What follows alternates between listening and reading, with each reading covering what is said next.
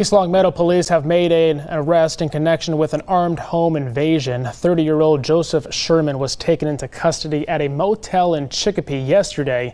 He's accused of breaking into a home on Pioneer Circle on May 28th.